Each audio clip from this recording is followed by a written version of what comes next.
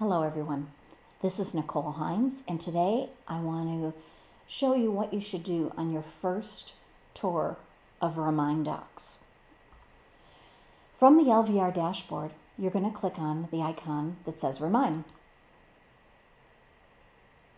That will take you to Remine Pro, the dashboard for Remine Pro. And you're going to go over to the column on the left, this is a menu, and you're going to slide down to where it says Remine Apps. And right below that, you'll see Docs. That's where we want to be to put our transactions together and send out contracts for signing. In the middle of this page, you can see you have two options. You have create a transaction or upload a file. We're not going to go there right yet because we want to get our preliminary work in place so the program is ready for us to use. Let's quickly look at this column here. We have the dashboard, which we're on right now, a button for my transactions, one for the package library, which is your set of forms for each transaction that the office puts in for you ahead of time. You can create your own packages as well. The form library, that would be consist of your LVR forms. The clause library, you can add your own clauses. If you find there's certain verbiage you use a lot, you might want to put that in there. We will have some clauses in there for you as well. The checklist library, my submissions we're not using because our office does not submit paperwork through Remine Docs. We submit it through Real Smart Agent. So this you won't need. Settings, which we're going to come back to in a minute. Pro takes you back to the Remine Pro page, the main page. There's a guided tour here. Feel free to click on that and check things out. Support button, and then it'll identify whose account you're in, and it should be your own, of course. Okay, so let's go back to settings. On settings, the first thing you'll notice is Docs email. This should be the email that you use in MLS or the email that you want your documents sent to, okay? And there'll be a setting for that a little further down. The other thing over right in this area that we want to look for is the time zone. Make sure you're set for the right time zone. If you're not, you can hit edit and select the correct time zone. I am in the Pacific time zone, so I'm going to confirm that. Over here you can see I've already set up my signature and initials. If you don't have yours set there, you are going to want to hit on the button to either set it or edit it. You can type it in. Because mine was already typed, I'm just going to cheat and click right on the little icon there. But otherwise, you could type right in here, okay? Pick the font that you want to use.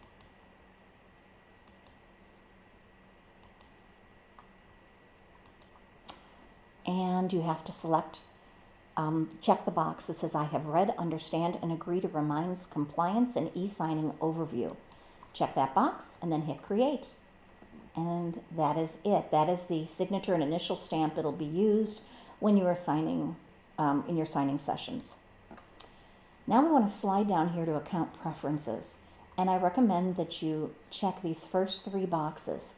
These are going to send you alerts by email every time a document's shared with you.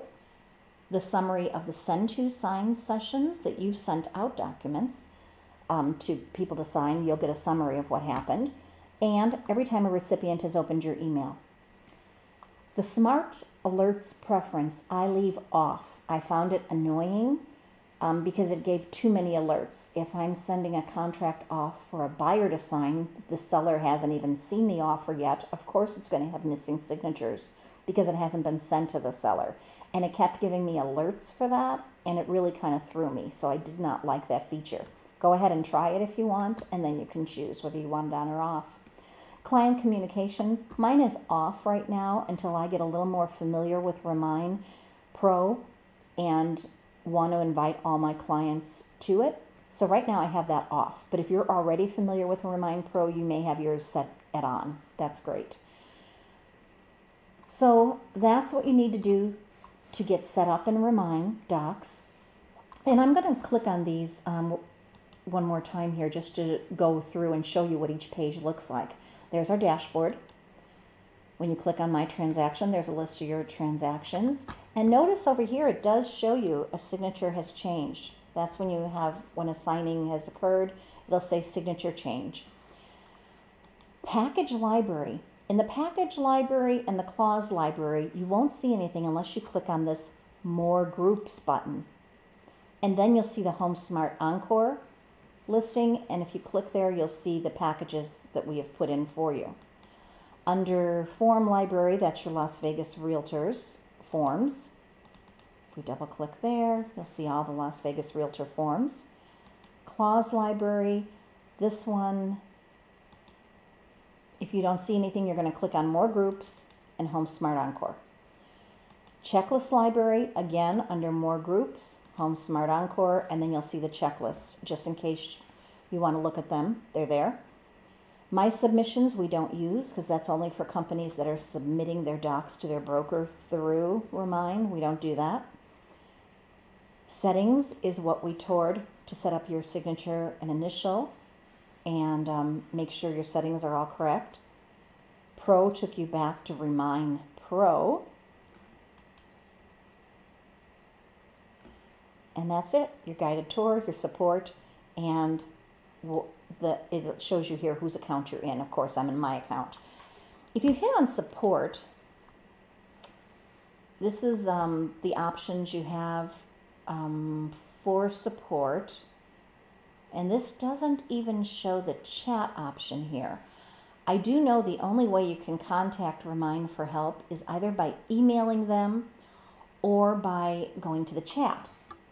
So now let me go back here, and I don't see any way of getting into chat in here. So what I had to do to go to chat was I had to click on Pro and then click on this question mark here in the bottom right corner, slide this bar down, and it says connect with us. If you click there, the chat will open up.